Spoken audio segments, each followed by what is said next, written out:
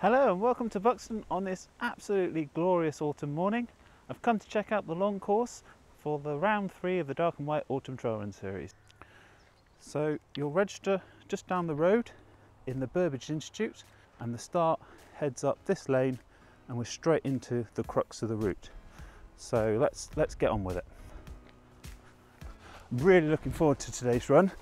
It's one of my favourite areas in the Peak District. A nice easy run in along this quiet lane to get us warmed up, but then the first climb really starts to kick in and it will steepen up to over 20% or something, and a real thigh burner, shall we say.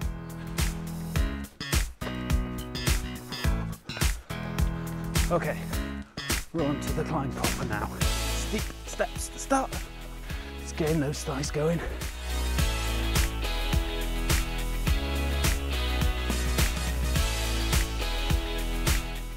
We're approaching the top of the first climb and it's actually okay.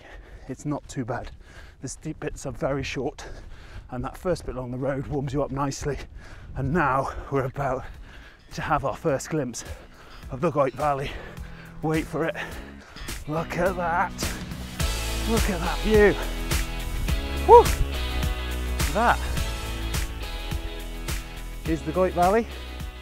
In there are the two reservoirs of Errwood and Fernilee, which we will be circumnavigating later. That is your reward for your first climb.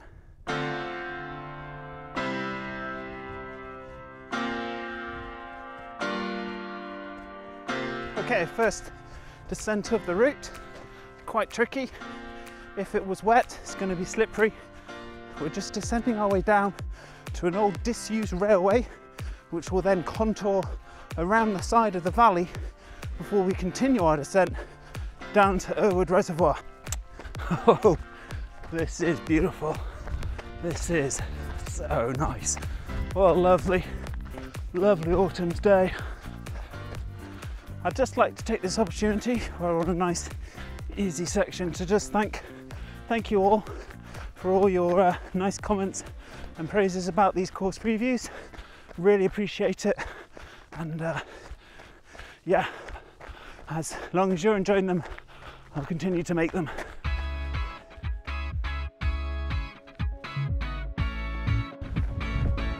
So that's the flat railway section completed, and we're now going to start the descent down to Errwood Reservoir.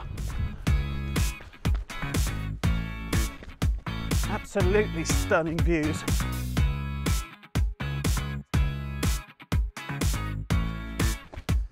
We're now on to what I'm going to call the Errwood Reservoir traverse. So we've got the Errwood Reservoir to our left. It can be quite slippery because it's slightly off camber along here.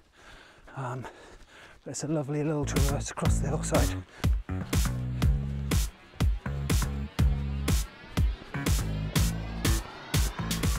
On to the last section of the traverse, and then we'll just be popping out onto the road, drop down the road, and then down a little access road to the Fernilee Reservoir, and we'll be running along right next to the waterside. Whoa! It is super low. Look at that. It's just mud. This section along here, next to the Fernilee Reservoir, is a really nice time to sort of recoup, set a nice pace, recover a little bit, because you'll want to, because once we get the other side of this dam, we're on to our second climb. It bites really hard at the beginning, then it just drags on for another 1.5 kilometres through the forest. But you're starting to get an idea of why I love this area so much. Everything you could want from a trail run. Across we go.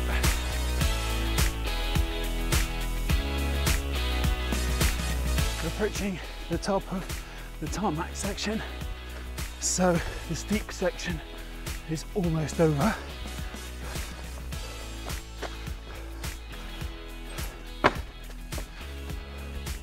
We're onto one of the short down sections on this climb to provide little mini respites. Getting a bit warm.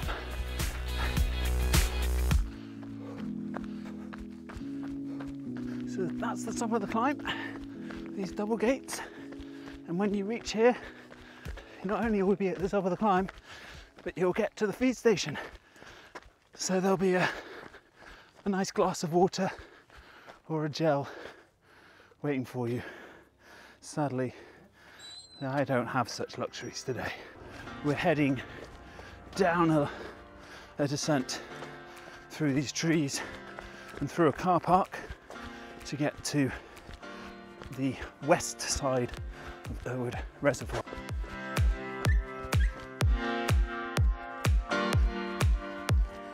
So here we are at the bottom, and we're just keeping to this little footpath rather than running along the road.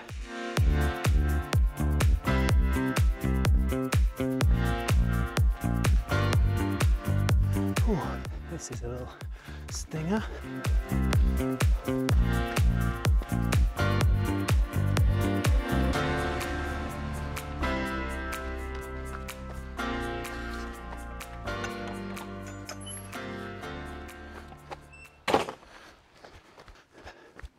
So we're onto a lovely Goyt Valley footpath here. So we've got the river to our left and we're climbing up away from the reservoir. It's a steady gradient, has a few ups and downs along this path, and then it steeply just kicks up to the road, and then we just run along that road, which is a one-way road and very, very quiet, and then we drop back down to the river, and then that is the beginning of the final climb. So from there it will be straight up and straight down to the finish.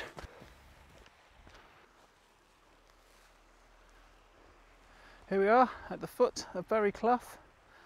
It's our final climb of the route, and it's about 1.5k long, just under, and the steepest section comes halfway up. I'm ready for a cup of tea, and there's only one way to get a cup of tea, and that's to get over this final climb and back down the other side to Buxton. Well, you can hardly see the path through all this bracken. So this first section is nice. This is very runnable, but I'm pretty sure it gets a bit steeper just up here. When you have a route as spectacular as this one, you don't have to cope with the hard bits better, because you get so rewarded. Come on, Oli, come on, to the top.